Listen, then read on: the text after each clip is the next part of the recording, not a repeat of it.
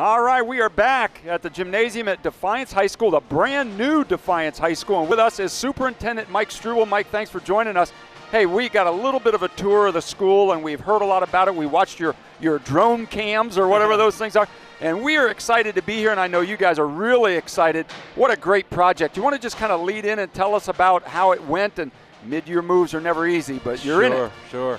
The bond issue, it seemed like it passed 10 years ago, but it was May of 14. The community blessed us by passing that bond issue, and we were determined that we were going to make this great educational facility for our kids.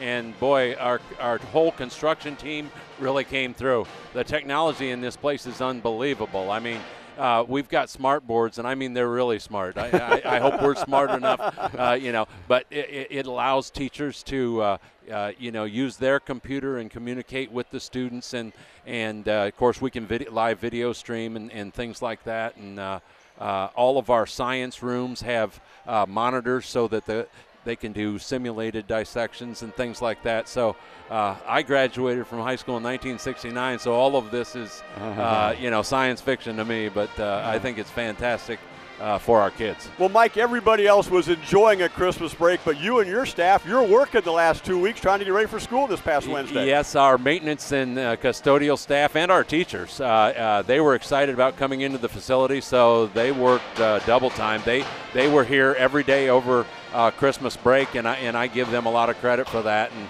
it was cold. It wasn't easy. It wasn't an easy move, but everybody came through, and we met the schedule, and I just couldn't be more pleased with our staff. Well, every time we come to Defiance, the staff is very friendly. The students have great enthusiasm, but moving into a new building has to take all of that to a different level, doesn't it? They were excited.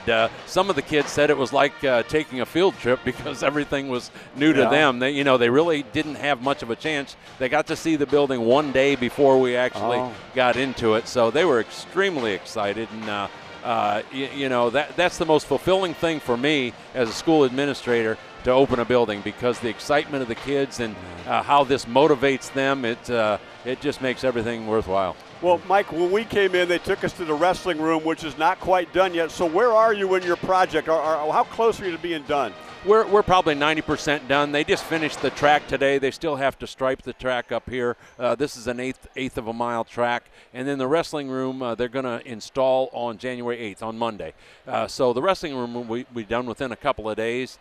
We've got little things, like we've got a couple of countertops that didn't show up. Every new school has a punch list, which is things that have been omitted or not completed or something like that. And we'll be working through that, maybe for a couple of months. But the academic area and the commons area, the cafeteria, everything functions just great so far. So we're about 90% done, and I'm just happy that we got in on time. Yeah, you bet. Well, we're in the gymnasium. We're here for basketball. It is a beautiful facility. Thank you. Talk a little bit about why you built it the way you did. Sure. We've been told that certain things were seen at other gymnasiums you liked, and you took the best. Go ahead and talk about the gym. Well, I don't like cookie-cutter box gyms, so we took some of a little bit of everything that we saw from other gyms that we liked. The Sullivan Center at Toledo Central Catholic, Hamilton City Schools has a gym almost identical to this.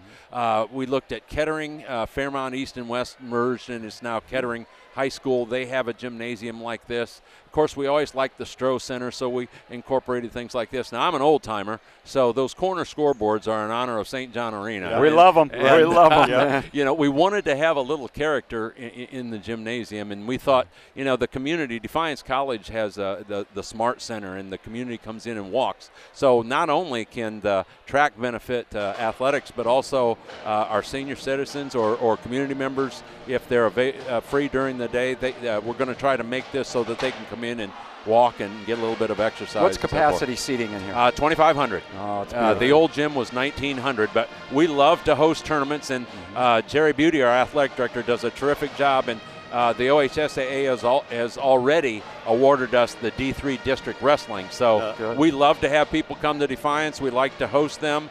We're proud of our facility, and we're proud of our staff, and we want to put on a good show for the fans. Well, Mike, you and the people of Defiance should be very proud of what you've done here in the community. It's a great asset to your kids and your community. We appreciate you being on with us at halftime, and congratulations on what you did here. Thank you, gentlemen. We're happy that you're here.